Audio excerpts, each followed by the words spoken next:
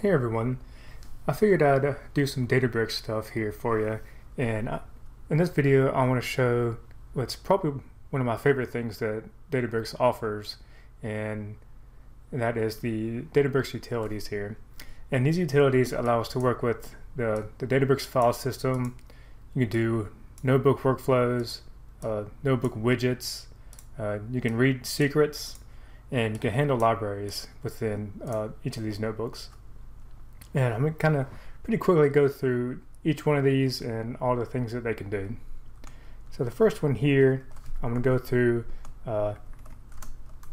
just some of the file system items that you can do.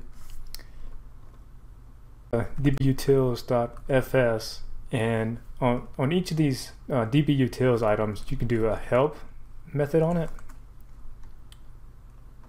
For each of the the file system utilities, it just gives you kind of documentation of all the items that you can do.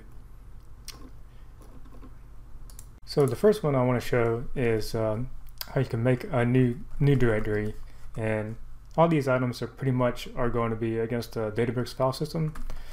And so you do the mkdir just like you would in the command line, and most of these commands are similar to command line commands. So I can just make a new dir like that.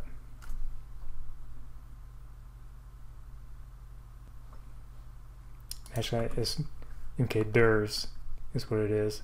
And it comes back true, which indicates that it created it. And I can use another utility called ls, which just lists out all the items in the file system. And I can look at the new dir, and it's going to be empty there. But if I create a new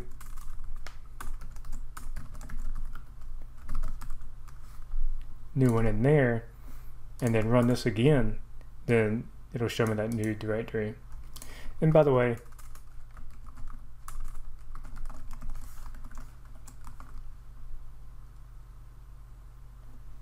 you can utilize this Databricks display function to give you a nicer view of the results here instead of having to parse through all that text. Another one is going to be the put method, and what that does is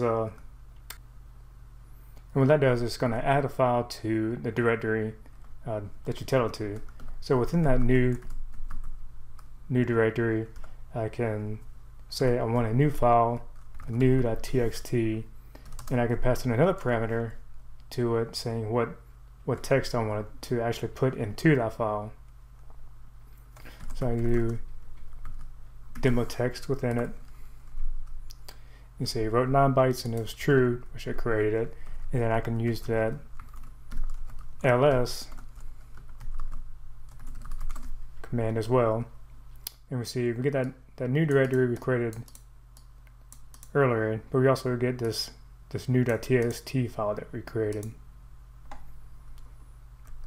And so what if we wanted to kind of look at the contents of that new.txt file that we created?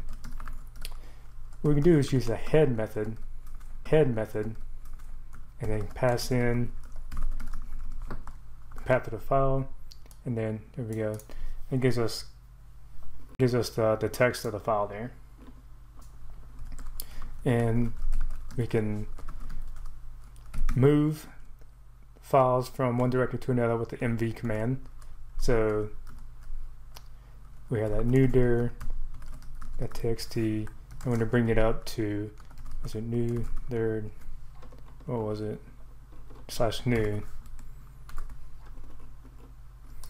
we go. I used to display for this, dbutils, and we'll look at the new, and then there's the file there. And if you want to copy that file back, use the cp command. It's new txt, and then copy it back to just new dir. So if we run this again, that's still in there, but this is also back in the new directory that we created. And lastly, on the file system utilities here, we can remove files with the rm command here.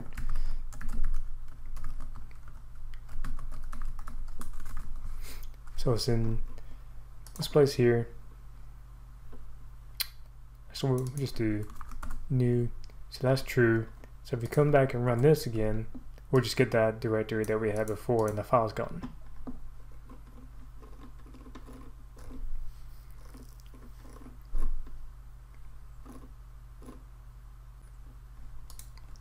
The next thing I want to show, let's move this down.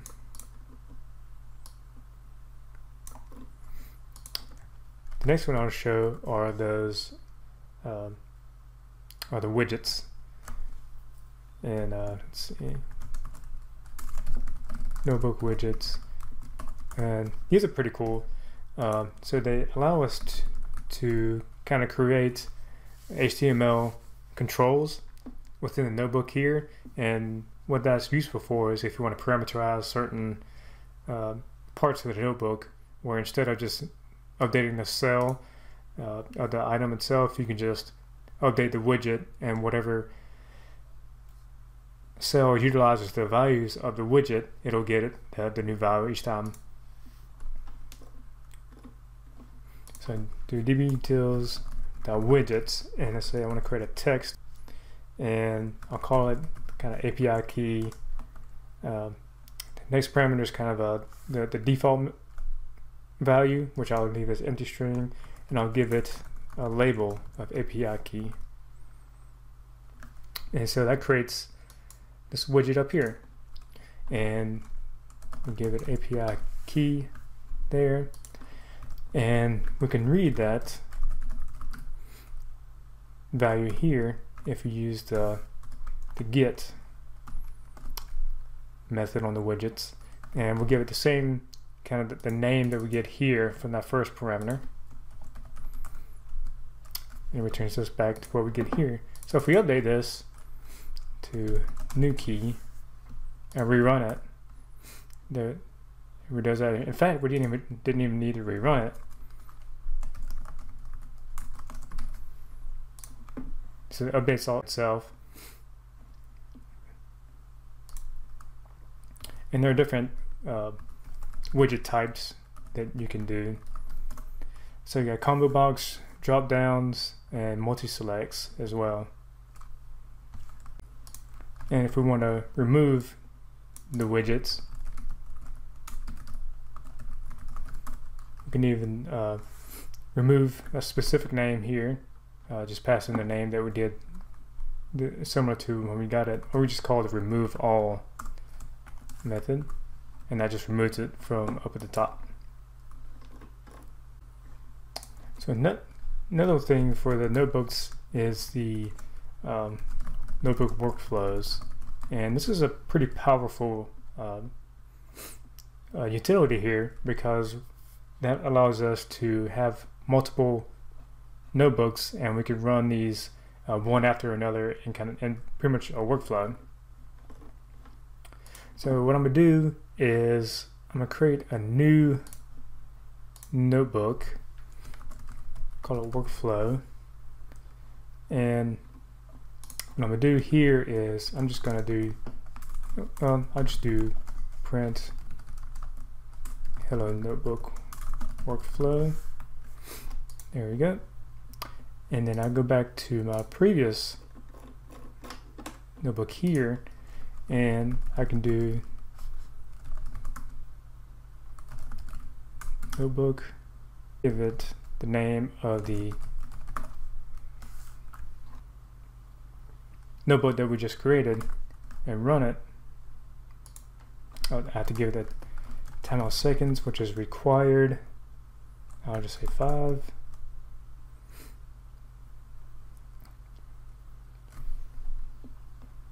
So it's running that notebook right now, and what it does is it creates a new job within Databricks here.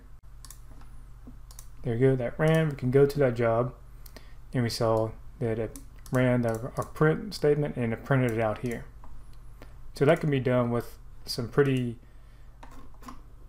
sophisticated extract, transform, load workflows, or any other kind of workflows that you need. I want to go over is the library utilities here, and I think the biggest thing that you'll probably use this for is to install a Python package from the Python package index. So let's see, and we'll import SymPy, which is a way to do algebraic computations within Python. And before we do that, let me show that it's not already loaded here. So there's no module, and we install it.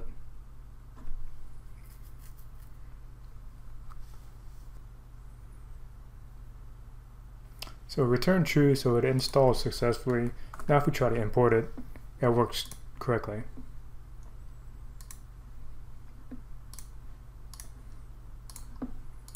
And the last one I want to show are the secrets. So